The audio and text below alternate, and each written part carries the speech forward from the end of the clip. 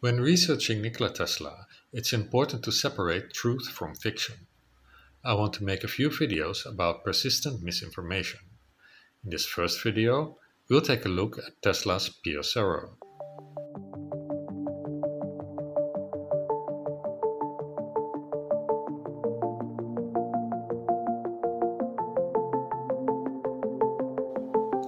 People often ask about the Pierce arrow story, but there are in fact three Pierce arrow stories. The first is by Peter Szabo, who was interviewed by Derek Ahlers on 16th of September 1967. This story circulated in the early 1980s. The second story is by Arthur Abron, who wrote an article in the Packard newsletter, probably around 1985. Then the third is by Klaus Jebens, who claims to have found a hidden folder in 2001 in which his father, Johannes, describes his trip to America in 1930. Separate from these three, we have an interview with Arthur Matthews in which he claims that Tesla built his first electric car in 1897, in which he drove from New York City to Buffalo at an average speed of 94 miles per hour. That is an average over 373 miles, meaning that he must have driven significantly faster at times. As with most of Arthur's claims, this is easily disproven. The roads back then would not allow for any car to drive at such velocity. Dr. Andrija Puharic visited Arthur to get some answer on a different issue and concluded that Arthur was a mental case. I'll do a separate video on Arthur.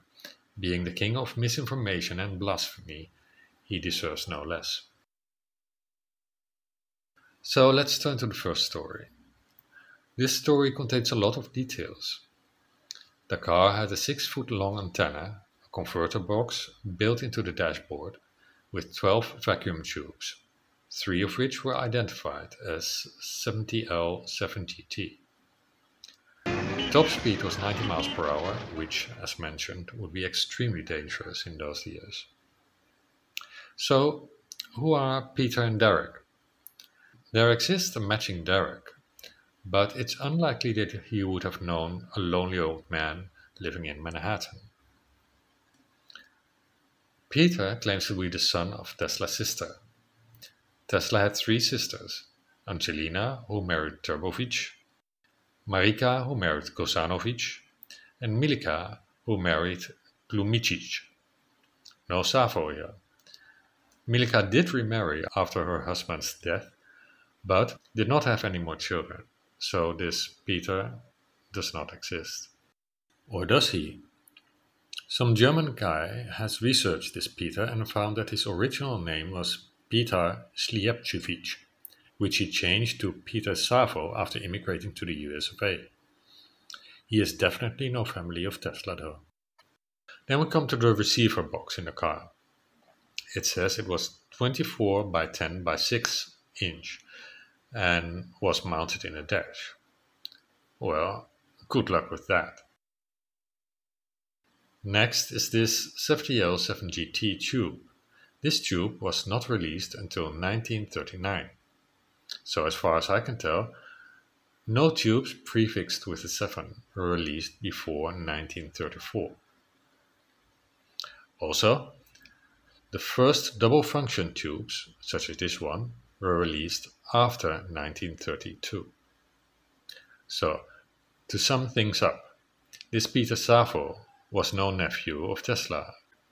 The box could not have been built into the dashboard. The tubes or similar tubes were unavailable at that time, and driving 90 miles per hour on bad roads of those years in this car would be extremely dangerous.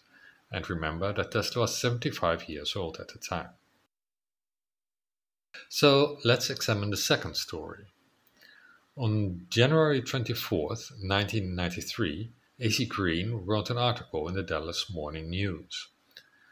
This article was based on another article by Arthur Abron, published in a Packard newsletter. In this story, Peter Szabo is not mentioned, but the box with the 12 tube is mentioned. Yet, this time, Tesla built the box on the spot which does not sound very credible. Also, this time the box was placed on the front seat, which is more believable than built into the dash. Again, they drove 90 miles per hour, which is very improbable, and this time it is said that this test was reported in several local newspapers. I've searched the newspaper archives and was unable to find any mention. As many details of the first story can be found in this later story, I'm led to believe that this is the same story retold and slightly modified by Arthur Bron to make it more believable. The third story, by Klaus Jebens, also appears to be based on the first story. We see a reappearance of Peter Savo, a non-existing nephew of Tesla. The story has few details but is clearly based on the first story and is relatively easy to disprove. The departure and arrival date of Heinrich's ship are wrong. Peter Savo is not on the passengers list of that ship, so they could not have met. When Heinrich supposedly met Edison, the ship had not yet arrived in New York. He said he traveled from New York City to Buffalo and back in one day, returning just before midnight.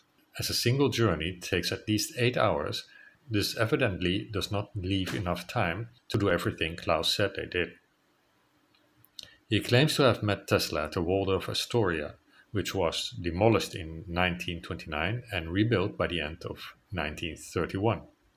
As Klaus uses this story to promote his book Die Urkraft aus dem Universum, I feel it is safe to assume that this too is a fabrication. Other than these facts, there is no evidence of this story whatsoever. No reports, no notes, no correspondence, no financial records, nothing at all. So I think we should put this myth to rest now.